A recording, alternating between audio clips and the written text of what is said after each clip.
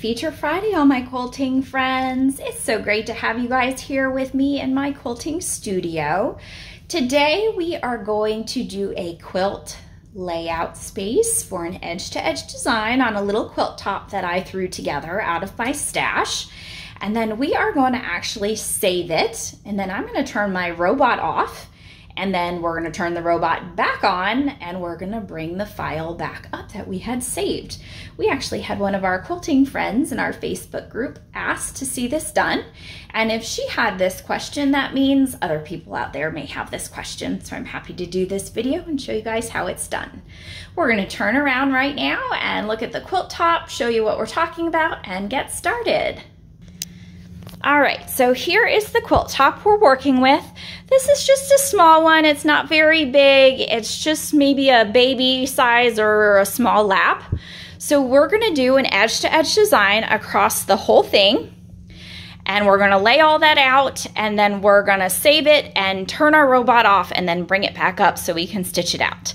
And I thought this fabric was adorable. I forgot I had a fat quarter of this little Alice in Wonderland fabric in my stash.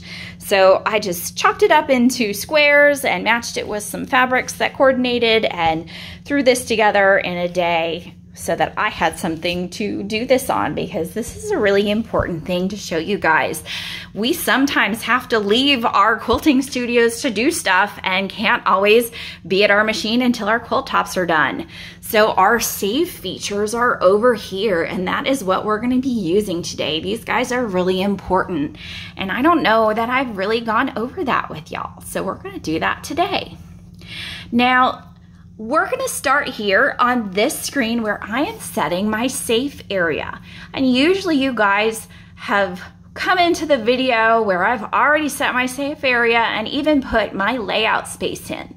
But it's important that you see me set my safe area today, because when we save, our robot is actually going to want us to remember a point of origin, because that's what we're gonna go back to when we turn our machine back on after we've left it. So I'm going to set my safe area remembering a certain point on my quilt, because I'm gonna need that later. So first we're gonna move our machine to the back left corner of our quilting area and press our plus sign for setting our safe area. And I'm gonna go ahead and do that, but I'm gonna come to a very specific place on my quilt. I actually do a line of stitching to hold my batting down before I put my quilt top on and line that up so I get it nice and square. And I'm coming to the point where I started my stitching on this, and this is gonna be my point of origin, so I remember this. If you don't have a stitching point on your quilt top or your batting or your backing somewhere that you can remember, that's gonna be kind of out of the way, you can always mark it with a marking pencil or pen or chalk. Just make sure you use something that's gonna come off if it's on the actual fabric of your quilt. I'm all the way out here, so if I wanted to put a mark here, it would be no big deal, because this is all gonna get trimmed off, but I'm actually at an edge of a stitching line here. So this is gonna be my point of origin that I have to remember for later. I'm gonna go ahead and hit my plus mark on setting my safe area. We get our next direction to move our machine to the front right corner and press our plus button. So we're gonna take a walk across our frame. I'm gonna bring my machine to the edge of my backing, as close to my roller bar as I can, but I don't wanna hit it because I don't wanna cause any errors. And I'm gonna hit my plus mark here. So now I've set my safe area with my table width and my table height.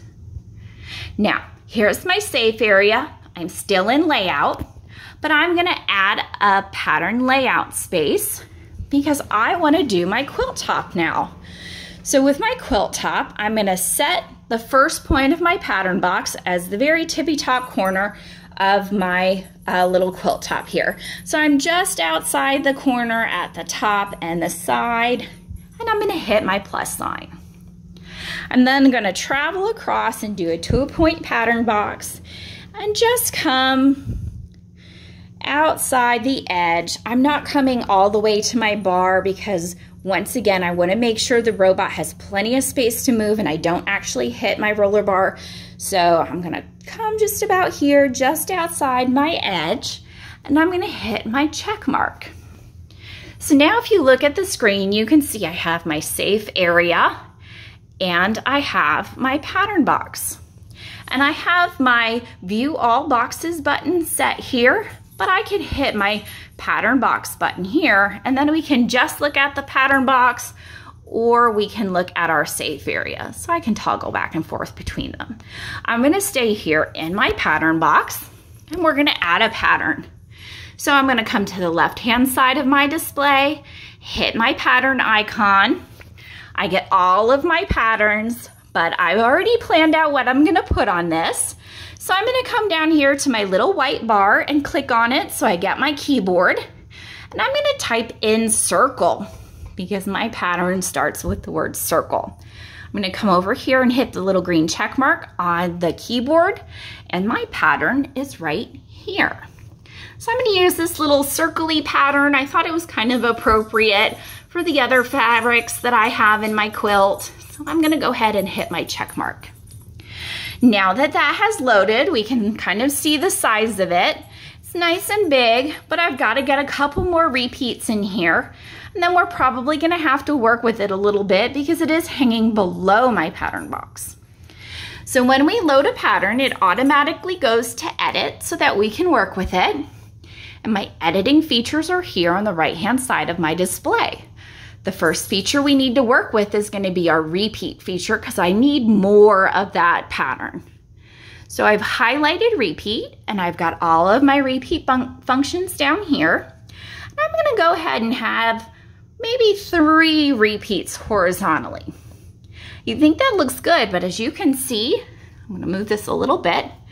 My orange box line is here, but I've got design outside of that. So we're gonna have to work with our scaling next to get the design that's out here and that's hanging out the bottom inside of our box.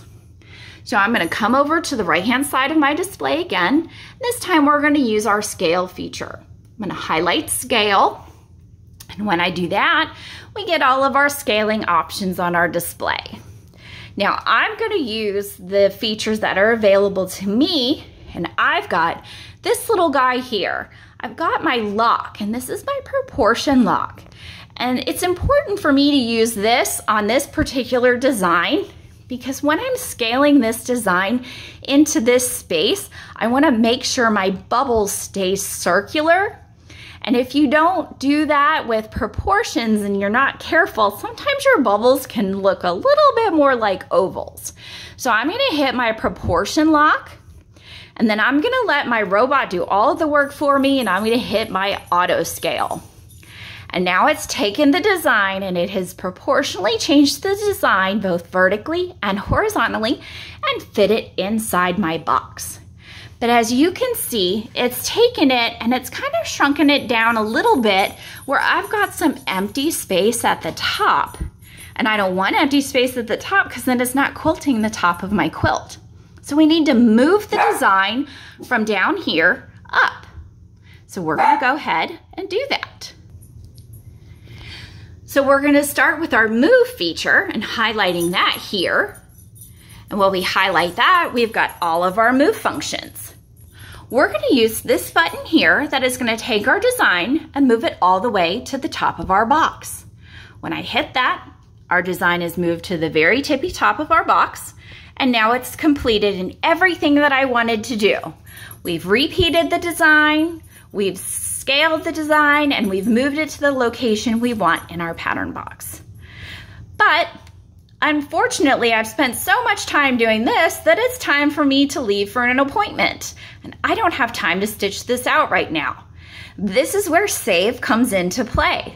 We can go back to layout on our screen and highlight that, and then come over to the right-hand side of our screen and actually save this whole layout by using the little icon that looks like a disc with a pencil on it. If we hit that icon, we get a nice big keyboard and it says layout at the top where we can actually name this. I'm gonna name this Alice Quilt because that's what this is. It's an Alice in Wonderland quilt with that cute little fabric.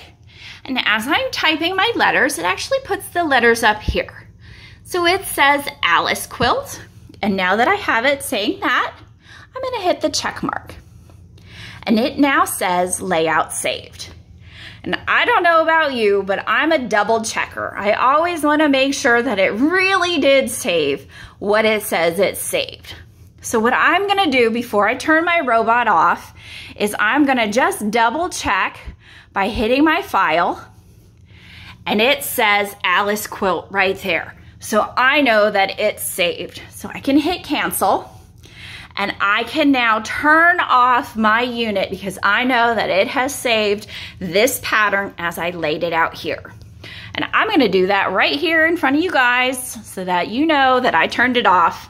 You can see me. Hello, everybody, in the reflection on my display. I'm going to turn it back on now so y'all can see us pull it back up. We're going to go back to that point of origin that we talked about earlier when we were setting our safe area. That's how everything's going to get lined back up so that we can use that pattern as we designed it and sized it for our space. So my robot's coming back on, and it's going to bring our app back up. So we're going to turn our app back on. And once we do that, we come back to our normal screen that we usually see, but we're not gonna set our safe area or quilting area. We're gonna come over to our little file folder again and open that up and find what we named our quilt. So we named our quilt Alice Quilt. We're gonna highlight it with our finger, and it put Alice Quilt down here in file name on the bottom of our screen, and we are gonna hit open.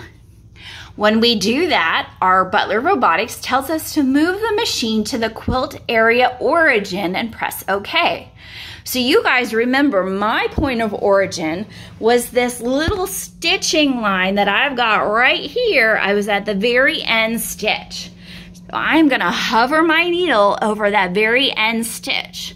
You may have marked your quilt with a marking pencil or something to where your point of origin was, or maybe you don't set a safe area and you just set your quilt top, so your point of origin could have been the corner of your quilt top. Everybody does it just a little bit different. There's no right or wrong way. So my point of origin is right here. I'm gonna hit my check mark on my screen now that I'm at my point of origin, and it brings my design back up with my safe area and my pattern layout box. So this is exactly what I had before. And if you can see here, my crosshairs right now, they are at my point of origin. If I slide my crosshairs over and my needle over to the corner of my quilt, my crosshairs go to the very corner of my pattern layout box. If it's too hard to see here on this screen, I can toggle from my full layout to my single layout of just my pattern layout box. And you can see it right there. I'm on the corner of my design box, and I am on the corner of my quilt. So I am now ready to stitch out. I brought it back up and I am ready to go. I can go to my home screen. I can engage my needle, and I can hit my start button, and I can go through my motions and get going. I hope that was helpful to everybody. You know, there are quite a few steps in all of it, but if you are someone who likes to set things up and get yourself going, and then suddenly something pops up and you've got to go, using that save feature and coming back to your layout later is awful helpful to have. So I hope that answers the question for our friend out there on Facebook, so that she knows how to do this, and hopefully some more of you know how to do this now. It's a great way to do some work even late at night before you go to bed if you've just got that itch to do a little bit of designing on your quilt, but you just don't have the time to stitch it out. Get some of your work done, go do something else, and come back to it later.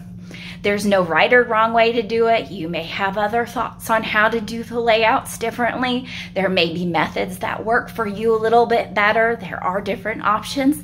This is just how I like to do it. experiment and have a little bit of fun and find out what works for you. Thanks so much for joining me today, and we will see you soon. Bye.